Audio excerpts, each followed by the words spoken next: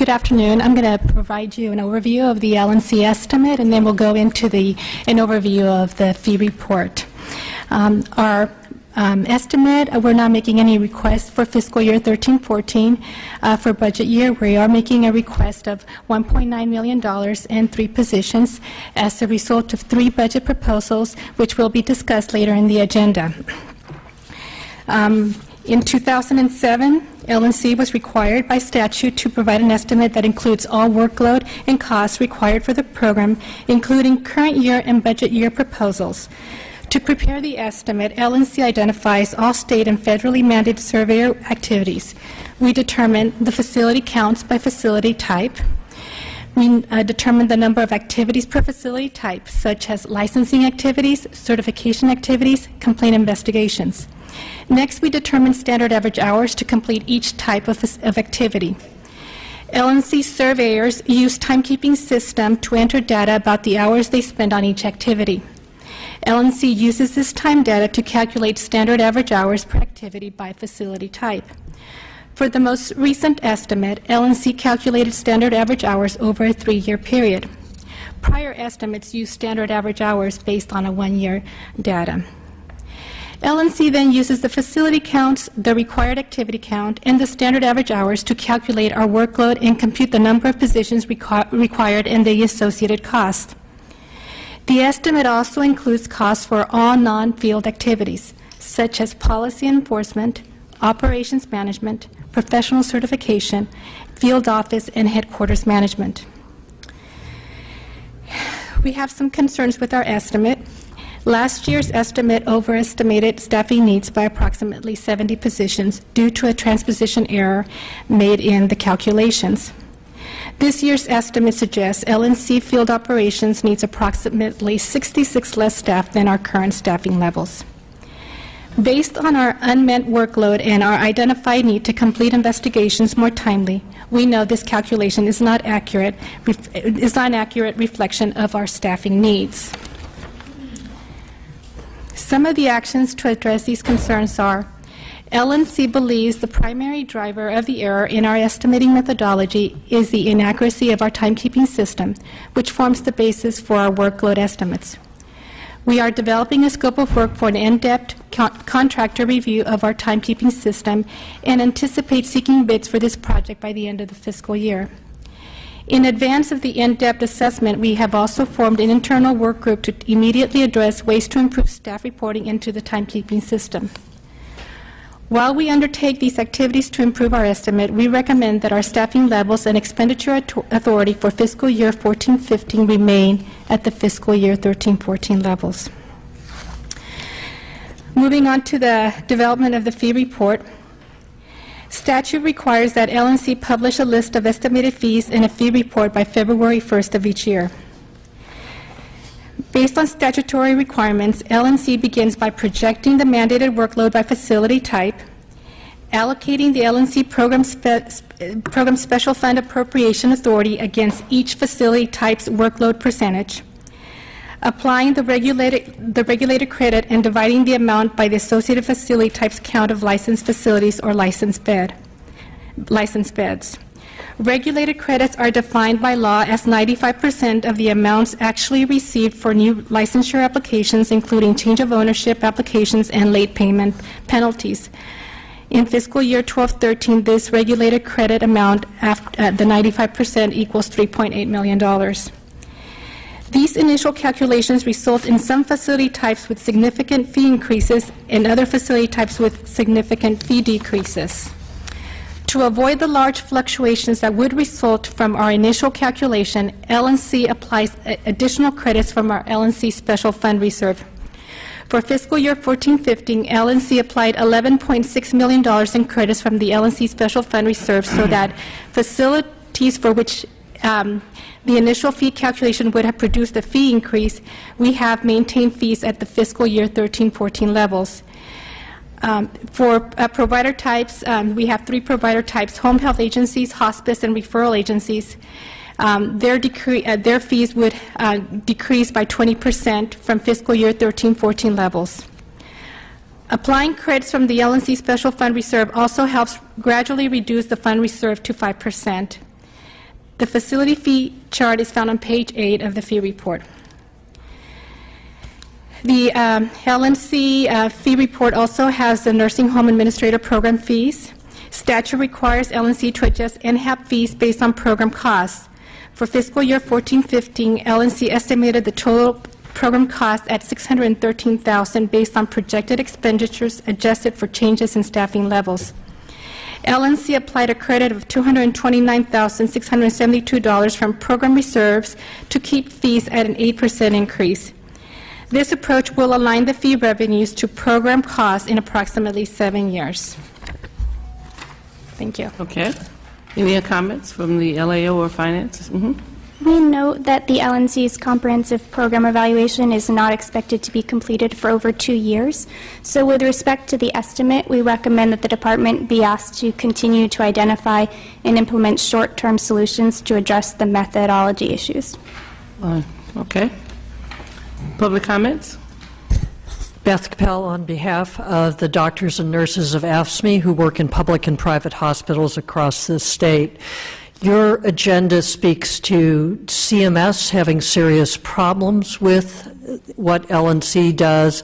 It speaks to the backlog. It seriously underestimates how bad the problems are because it does not take into account that the workload fails to account for LNC implementing existing law. Very specifically, existing law enacted in 2006 requires LNC to monitor for compliance with state law. You wouldn't think you'd have to pass a law to do that, but we did. And very specifically with respect to the nurse ratios and the other staffing requirements in state law.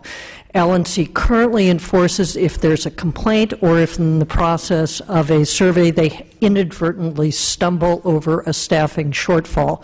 They, however, do not monitor for compliance with state law despite the requirement in state law that they do it. The workload proposals that you have before you that have been described by the department do not anticipate or plan for this additional workload, which they should. Thank you.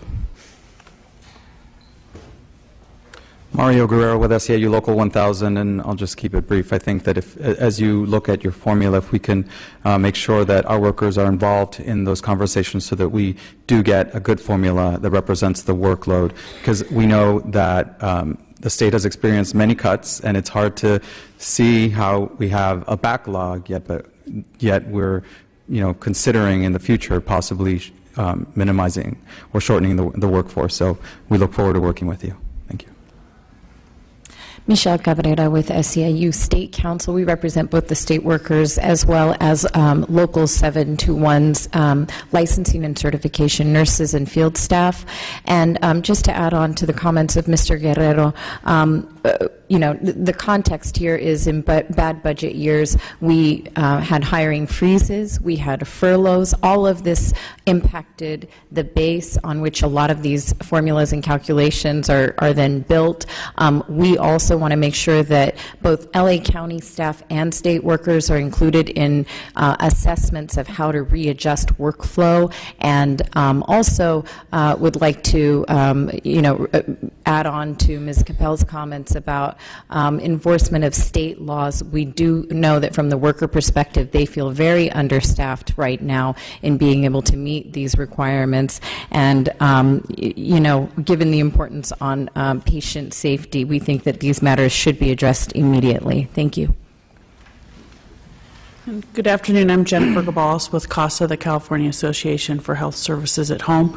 We represent home health, hospice, and home care providers, and we appreciate the licensing fee schedule that includes a decrease for our provider types. It's much needed, and we appreciate the department's workload on regarding our licensing fee and other issues over the last few years. Thank you. Okay. Any other comments, questions? Yes. Just a quick comment. It's just hard to reconcile how, given the backlog that's been described, we could possibly do an acceptable job with fewer staff than we have now. And I don't think there's a person in this room who doesn't want to see another headline that has to do with some tragedy that's occurred that can be traced back to inadequacy of licensing, review, certification, because those aren't just headlines. Those are people who pay the price, and they shouldn't. So I'm going to look forward to what happens to this over the course of the next months. But something that comes back to and says we can do a better job with fewer people is going to strain credulity from my point of view. Okay. I think that probably something that we've given you a number of staff recommendations and questions, so hopefully we'll get some of those answered. For most of it is about making sure that we're doing the kind of job that we need to do, so we don't have the headlines that we've had in the past. And so maybe explain to us how less would get it done. Maybe we have a lot of, obviously, excess somewhere in terms of our structure, but surely it's something we want to make sure that we're aware of. As we address this particular issue, I know there are a number of bills on the floor that may have something to do with services and those kinds of things, so we want to make sure that we have enough staff and budget to basically accommodate that. Okay? Any other comments, questions? Thank you very much. Let's move now to item number 5, which is also the evaluation project with BCP.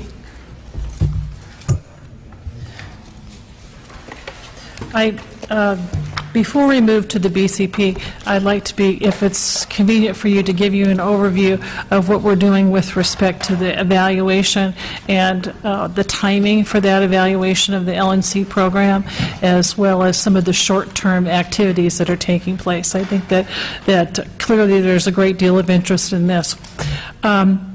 I think that what you heard from Ms. Gutierrez is the fact that we have a very seriously flawed timekeeping system. The timekeeping system, which captures a variety of workload that is assigned to a nurse surveyor. So a nurse surveyor could potentially be doing a state complaint or a federal recertification survey or the licensing of a new service in a hospital or any other type of facility. And they are required to keep track of their time because we have, again, state funds and federal funds. So it's really important that the timekeeping system be accurate and capture everything correctly. We have serious concerns about that because that as you can heard from the description, the timekeeping and the average standard hours are the drivers of the fee report, as well as the estimate and the basis for calculations of our staffing needs. So we are tackling this issue both in the short term and the long term. We have a program evaluation, which I'll describe in a few moments, that is taking place, but clearly this timekeeping system has jumped out at us, as well as a few other activities, and so we're addressing them prior to the program evaluation being completed. In the short term, with respect to the timekeeping, we are assessing whether or not we have a problem with the timekeeping system, the way information is captured, or we have a problem with the way the information is consistently entered into the system. So we are launching an effort beginning the beginning of this fiscal year to basically provide greater direction to the nurse surveyors regarding the entry of information. Will require more frequent entry than is currently in practice within the licensing and certification program, and we will be training, monitoring, and holding the supervisors in the district offices accountable for ensuring that the timekeeping is being done in the manner that it should. We believe that's important, and I think one of the key pieces was we don't always know whether or not new nurse surveyors are well aware of the impact that the capturing of this information correctly has on the number of nurse surveyors that are available to do the work. So I think that there's an opportunity to remedy some of this in the short term as we launch our efforts to basically review the entire system. So beginning in August of 2013, a program evaluation was started by a consultant. That evaluation consists of an assessment a gap analysis, and a remediation plan. So it's basically an assessment of the program in its totality, looking at the licensing work as well under the state mandates, as well as looking at the federal work and determining how that is moving forward. So that project will be completed by the end of June, and then we'll be launching into future efforts, which will be described in the BCP. But I would like to go ahead and just describe to you a few of the actions we are taking. I think it's obvious, it's very obvious that we have a lot to do for this program. We have formed a management team working with the staff in licensing and certification to basically help move this forward over the next year. But we are developing performance metrics and dashboards to help us better manage our complaint workload. We receive approximately 6,000 complaints in long-term care, for example, per year, and over 20,000 in entity-reported events that come from those long-term care facilities. So we need to be able to measure the performance of all of the staff. We have over 1,200 staff in the licensing and certification program. We are updating all of our databases so that we can better report the status of our completed surveys and our investigations. We've, as I mentioned, accelerated the work in developing and working on our timekeeping system. We have, again, by July 1st, we'll have completed the retraining and slight modifications of the timekeeping system so that we can capture information much better. We have completed some workflow analysis of different processes so far, and we believe that there's going to be many more to follow, and we'll be tracking different parts of our system. So we are launching into this work, but I think that it is going to take quite some time to basically complete the full assessments and then go ahead and tackle the work. But we're not waiting for any reports to come out or any other activities. We're embarking on those that are apparent to us and taking action. Okay, anyone from the financial side with comments? Okay, anyone up here? Any public comments? Michelle Cabrera again with SEIU. We obviously support another look at this and a reevaluation. Would that it could be as simple as just revising our timekeeping. We're just hopeful for two things. One, that we take the expanded view and look at whether current state and federal laws are all being complied with and met, and then also that staff are included not just as the subjects of this survey, but also as subject matter experts. Thank you. Okay. Any other comments? Okay, thank you very much. This item, too, is being held over, and we'll now move on to item number 6. Thank you, Madam Chair. My name is Scott Vivona with the Department of Public Health. HQ04 BCP is a proposal that seeks one-time expenditures of $201,000 from the Internal Departmental Quality Improvement account to contract with UC Davis to assess the sufficiency of using federal certification standards as a basis for state licensing standards for the chronic dialysis clinics, rehabilitation clinics, and surgical clinics. The goal of this proposal is to determine if federal certification standards may serve as a credible basis for our licensing standards. SB 543 required the department to do a public hearing as well as a report to the legislature following the assessment that will be conducted. That report will be delivered to the legislature by July 1, 2017. Okay. Any other comments? Anyone from finance? This is okay. Anyone up here? Any comments? This is a result of SB 534. Okay. Not, then we would vote on this matter, but our quorum is out the room, so we'll wait till he comes back. He'll be back shortly. Let's move on to item number 7.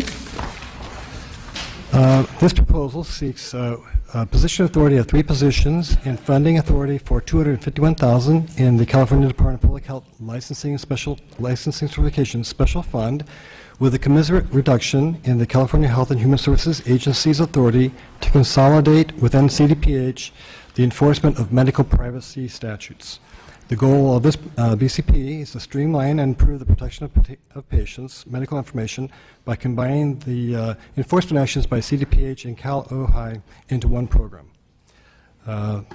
In 2008, legislation was enacted to provide CDPH the authority to investigate medical breach information against facilities, as well as the Cal-OHI to investigate breach information or breach reports against individuals.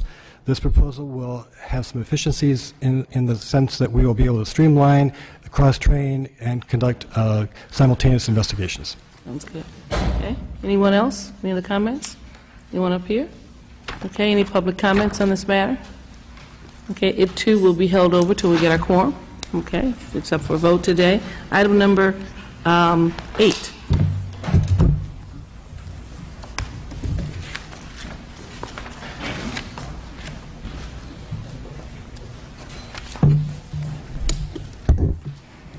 Good afternoon. I'm here on the infant botulism program. The Baby Big is the department's public service orphan drug for the treatment of infant botulism. This drug is distributed nationally to all patients with infant botulism.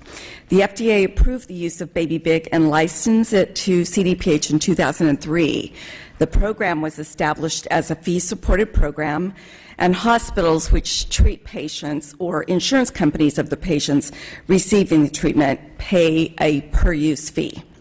CDPH deposits the fees into the special fund to be used for the sole purpose of producing and distributing Baby Big.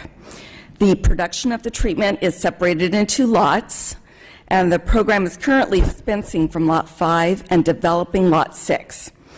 Friday evening, this report was informally released to the legislature, and I understand that it was released today formally.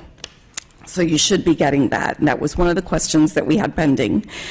2 proposals related to this program are currently before the legislature. We have a BCP to address our spending authority issue, and this provides the legislature and stakeholders an opportunity to hear about this very important public health program. With increased expenditure authority, the program is requesting an increase in expenditure authority from $6 million to $9 million in fiscal year 14-15 and $951,000 in 15-16. The current fund balance is $9.9 million. The usage has unexpectedly increased in the last 3 years. It was an all-time high last year of about 141 doses, and we're anticipating about 138 doses administered this year. The 5 to 6 year production cycle is what drives this cyclical expenditure pattern, which is dependent upon the phase in the production of the lot. The majority of the expenses are going to be, for Lot 6, will be in the upcoming budget year in 14-15. Additionally, the costs have increased in the production, which have been related to expected inflationary factors, as well as 3 elements which require FDA approvals. Part of the department's challenge isn't just budgeting the right amount each year, but ensuring we have enough revenue to cover the cost, enough money in our special fund. With a continuous appropriation, the department would theoretically spend more money than generated in revenue, or could theoretically spend more money than generated in revenue. That's much harder to do with an annual budget with a fixed expenditure amount, which requires meticulous ongoing fiscal review. With that said, the department may revisit this in the future for asking for a continuous appropriation, but for now we believe the BCP will cover the current needs of the program for both 14-15 and 15-16.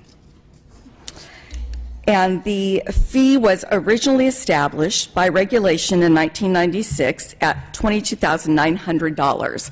But under federal law, the fee could not be charged and collected until the medicine was licensed by FDA, which did not occur until October of 2003. At the time of licensure, CDPH realized the original fee level was not adequate to meet the continually rising costs to produce Baby Big and distribute it, and those costs were tracked very closely since 1996. So the fee was increased in 2004 to the current rate of $45,300 based upon the known and anticipated Baby Big and programmatic operating costs at that time. The fee has not changed since that time, but it has been sufficient to meet the program operating costs, in part due to the all-time record utilization of Baby Big over the past 2.5 years, which has brought in additional revenue. Okay, thank you. Any comments? Any comments here? No? Okay, any public comments? Yes. Madam Chair, members, my name is Richard Neal. I am a parent in the group of interested parents who sought and helped obtain the passage of the statute in 1995. I lost a son in 1988 to SIDS, which is related to this.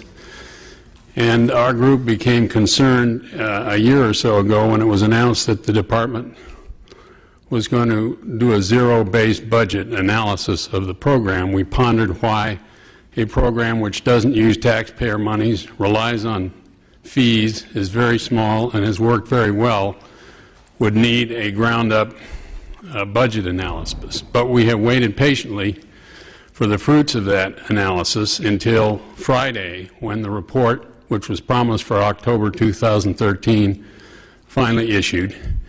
Meanwhile, we had floated the idea of continuous appropriation. We heard back from folks in your staff that there were concerns about legislative oversight, and indeed we share those concerns, particularly looking at the report which has come out, which emphasizes only the production of the medicine and distribution of it, and pays no attention to the other important statutory goals of research and prevention of infant botulism. I heard this theme just a moment ago reiterated with the idea that the sole purpose of the fee fund is to produce the medicine. It's not true. The ultimate objective of this program is to find a way to prevent infant botulism. The medicine is wonderful. It's worked very well. In light of all this, I think, my understanding from your staff is that in order to have any oversight measures, that's outside the purview of this budget function, and therefore that if we were to expect to have some oversight with a continuous appropriation, we need to regroup and think about a different way to try to accomplish that. So I think that is where we are. We're going to accept the advice from your staff, and but hopefully we'll be back. Thank you very much for your attention. Thank you for your work all these years. Appreciate it. Okay. We will take a vote, but unfortunately we don't have our quorum back. So we're going to go on to item number 9.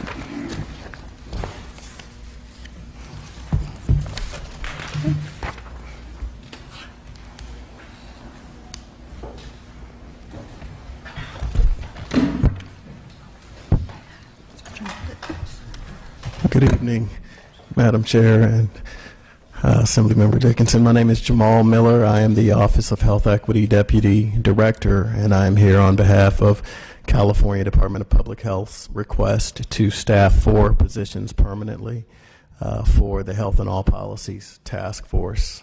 Historically, the Health and All Policies Task Force stems from the Strategic Growth Council, which was established during the Schwarzenegger administration. And the priority of the Health and All Policies Task Force is to achieve health equity by embedding deeply into government a health equity and a health lens from a cross-sectoral perspective across departments, agencies, and offices within government. That coincides with an approach to achieving health equity by addressing upstream institutional inequities that are often rooted in non-health, non-medical fields. There are over 19 members of the Health and All Policies Task Force. It gives our office a great opportunity to achieve health equity by working closely with the task force members to embed this health equity and health lens into all policies and decisions that are created. I believe that permanently staffing these positions within the Office of Health Equity is a critical step. Historically, the staff has been funded through private funding via the California Endowment that has funded via a grant contract through the Public Health Institute. And with our ability to demonstrate the successes and continue to accelerate the successes that we've experienced over the last 3 to 4 years, this permanent opportunity for us to hardwire these roles into the Office of Health Equity once again creates a great opportunity for us to eliminate disparities and inequities in the state of California by accelerating a very strategic approach that's cross-sectoral. And lastly, built into the statute that creates the Office of Health Equity requires that our advisory committee and our Office of Health Equity staff work closely with our Health and All Policies Task Force and staff. And I'll end there in conclusion. Thank you. Thank you very much. Any comments from finance? Any public comments? Comments from here, staff? Okay, it looks good. Thank you very much. Thank you. We have 4 items that we need to vote on. Going back to item number 6, issue number 6, the implementation of SB 534. Is there a motion? Okay, is there a second? Second. Okay, can you roll call? Weber. Aye. Chesbro. Aye. Dickinson. Aye. Grove. Mansour. Okay, item number 7, that passes 3-0. Item number 7, we have, that is the transfer of 3 positions. Can I get a motion? Second. Okay, roll. Weber. Aye. Chesbro. Aye. Dickinson. Aye. Okay. Grove. Mansour. All right, that's out on 3 votes. Issue number 8, which is to the BCP, which is the botulism program, the expenditures for 2014-2015. Is there a motion? So moved. Second. Okay. Cool. Clarify, it's both BCPs. There's 2. Beg your pardon? It's 2 BCPs in It's 2 BCPs in one action. Yes, it is. Okay. Both of them. Yes. Okay. Weber. Aye. Chesbro. Aye. Dickinson. Aye. Grove. Mansour. And the last issue, number 9. Is there a motion to approve? Second. Roll call. Weber. Aye. Chesbro. Aye. Dickinson. Grove. Mansour. Okay, so we took action on all of the items that we were supposed to take action on, except for Somebody wants to add on here. the one for public health, and he can add on. Okay. Other than that, we are adjourned. So he can. We have someone to add on. We'll hold the roll open to allow him to add on. Huh? Okay. Well, I'll stay while he adds on. Okay. And then I'll adjourn. Okay. We'll give him a minute to add on.